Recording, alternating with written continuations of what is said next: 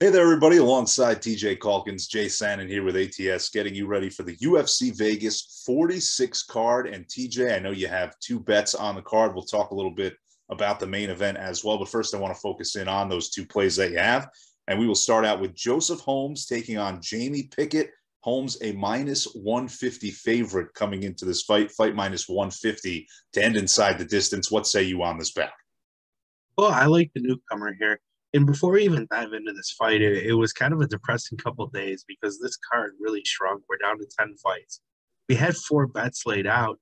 And then yesterday, as I'm writing these things, TJ Brown gets a new opponent. He goes from a very live, awesome underdog to a favorite. So we lose that. And then Gomez Juarez, her fight gets moved to next week. So we lost that one too. And we'll just have to reevaluate versus the rest of the fights if we're going to play that one. So yeah, we're down to two. But back to Joseph Holmes. I do really like the newcomer here, and it's more that I don't really care for Jamie Pickett. He doesn't really do anything. He has no differentiating qualities.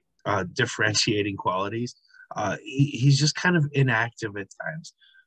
The one thing Pickett will have going for him here is he's a southpaw fighting Holmes, who started as a grappler, but his striking has come a long way. Holmes has a lot of submissions to his record. Make no mistake, he has a big advantage on the floor here, and I think he's going to get this fight down. And I think that's at least resistance. But the orthodox versus southpaw nature of this fight, I think, is going to hinder the jab of Holmes. So he might have to rely on power a little bit more, and he does have more power. But he might just have to let his hands go, force his way inside, get the fight down. Either way, I don't think we get a ton of value on the ITD line going from minus 150 to plus 150. So I just like Holmes flat. I think he takes a fight, and I really don't think Pickett is long for the UFC roster, even though he got a win in his last fight.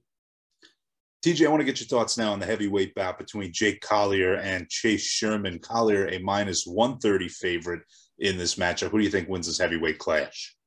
I like Collier, and uh, Chase Sherman, man, he's a guy I've done very well betting against. Uh, this is his second UFC tenure, and it could be coming to an end here.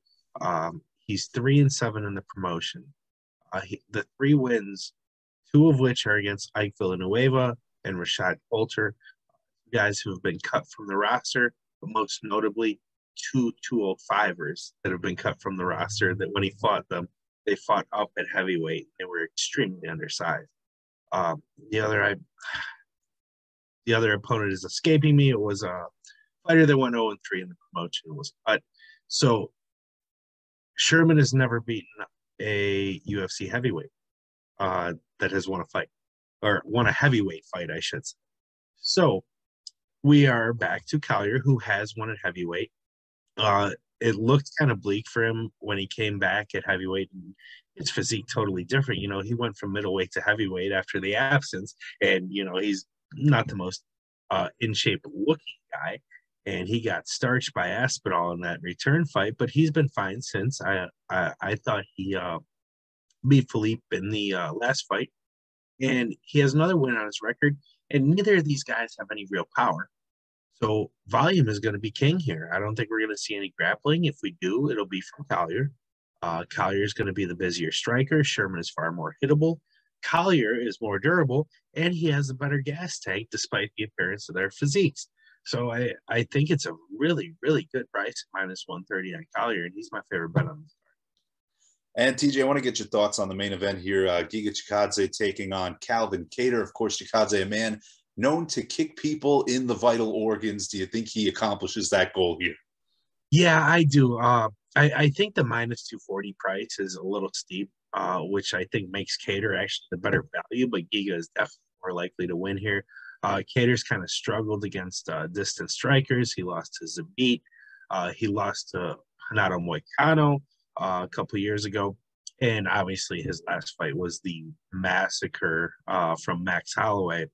But let's be honest, no one was going to beat Max that night. He was just absolutely perfect and just put on an absolute show. But it seems like Kattar struggles more with strikers that can keep that distance and be successful. He's a better boxer, but I don't think he's going to get the boxing fight he wants. So I would pick Giga to win this fight. I just don't think there's any value on the betting line. Get more from TJ on these fights. Go to ats.io, get his full thoughts on these fights. You do not want to miss them. TJ, thank you for your expertise. Of course, we'll be back next week for the big one. Another UFC. Yes, sir. That'll be a fun one. Oh, it's going to be a fun one. Pay-per-view. You do not want to miss that. Until then, TJ Calkins, Jay San, and saying see you later. Good luck on your UFC bets all weekend long.